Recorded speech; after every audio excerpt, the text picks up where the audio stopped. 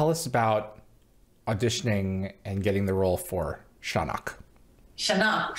Well, that was very interesting. I remember auditioning, going in for the reading, and I didn't ever, you know, I have this kind of mentality. Once I go in, I give it my all. I give it my best, you know, job, my best audition, and then I walk out and I just try to forget about it. I don't want to know, because I don't want to keep thinking about, oh, did I do it right? Dwelling on it, yeah. I can't dwell on it. I walk away and I just go like, well, if it's meant to be. Correct. Yeah, you know, and then I got the call and I was like, oh, wow, that's so exciting. And at that point, you know, traveling with, I'm such a keen person to travel, and I had seen Stargate and I was a huge fan of it. All right. Yeah. I mean, to me, sci-fi is not unrealistic. Okay, I know people are like, oh no, it's like, nah. Stargate's very possible. A lot of things very, very possible. And sometimes I think these shows imitate life. Yeah. You know. And you start digging, you find out a lot of information. You go, okay, maybe that's where this idea is coming from. So to me, it's not far-fetched. And yeah, so when I got the call and I flew to Vancouver, it was super exciting for me to be there. It was just, you know, to suddenly step into the show, and also that show had been going for quite a while at that point. Yeah, that's always the most nerve-wracking, if you step into a show that's already has a rhythm, you know. So you come in as like a one guest star episode, you know, to get into the flow of it right away. And it was really fun. It was my first, you know, episode. Peter DeLuise directed, and he's such a prankster. It was hilarious. He's a great guy. So funny. But he's crazy. But it made it so much fun, and all the cast was, and the crew, they were so nice and so welcoming, and so it was. I really had a great time on that show. Did Chris help you understand who the Jaffa were as a people? Did you infer that through the script? Who did you go to figure out what kind of a creature this person was?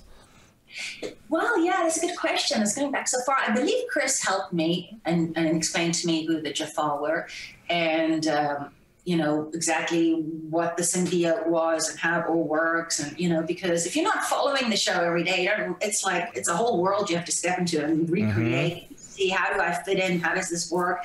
Yeah. So I definitely did a bunch of research, watched some episodes, try to figure out how I would fit into this. And they're also very good with guiding you, you know, and telling you, like the names, you have unusual spellings. Right, exactly. It's the little things that make a big difference. Yeah. You know, like who the Tok'ra were as a race, and why the mythology of the Goa'uld, dated, it was reverse engineered from the feature film. But I mean, we had up until Crossroads never had any idea that you could that the Jaffa could talk to their symbiotes, or at least commune with them and hear what they were saying. And that was really, really kind of creepy.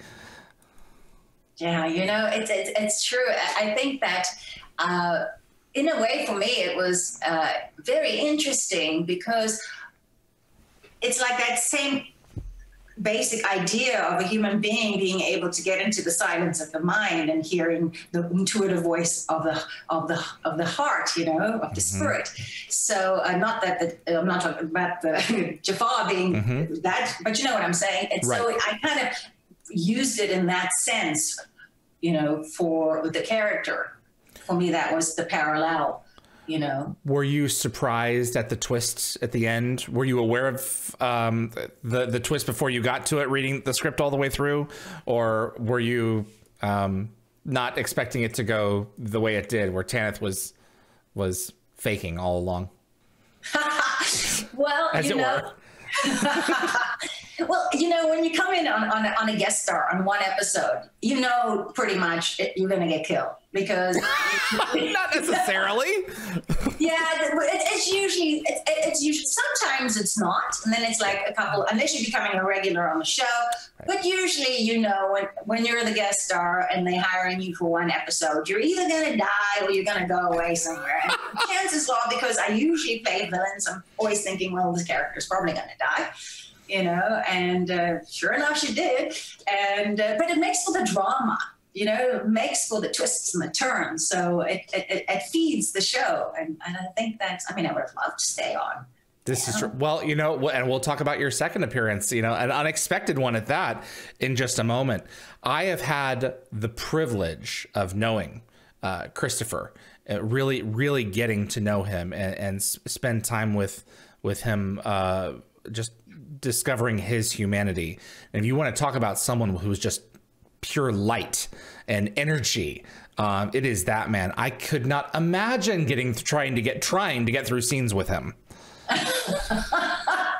He was very funny, and he was a big prankster. Between him and Peter, it was just constant. I think I've told the story many times, and I think my first scene, I don't remember if it was the one where I stepped through the portal, through Stargate, or if it was when I was dead. It was one of those two.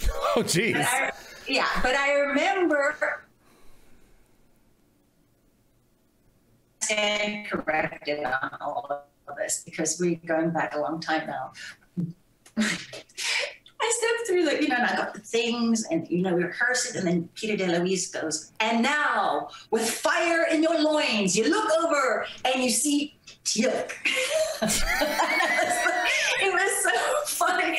With a fire in my loins, I've been directed in many ways. Nobody's ever told me to look at somebody with fire in my loins. And I was like, well, yeah, okay. That sounds about right. Jeez, man. Yeah, or when I'm dead, and Christopher Judge, I'm lying like this, I'm all dead, and he's got the feather, and he's got around my nose. I wanted to see how that is. I want to jump to one of the fan questions earlier. Raj wants to know, what were the differences between the sets of SG-1 and Voyager? Because I've heard some stories that like the Voyager sets were like very like they were very aware of the internal mythology going back decades and seasons of multiple shows, and like a level of intensity that I can't imagine was on the Stargate sets. Or was it very similar? Wow. Well, you know, firstly, that's a really specific question. When you come in like as an actor on a show and you only coming in for one episode, right? You're so concerned with doing everything that they want to make it work. You know, I wasn't really focusing so much on whether it was, you know, following some kind of a history with the show or the sets. I know they were beautiful, and I know they were all very well done. And I remember when I worked on another show on Star Trek, a friend of mine came over to visit, and they wanted to go into the main room, you know, and sit in the chair. Oh, the bridge, yeah. Yes, and sit in the bridge, you know.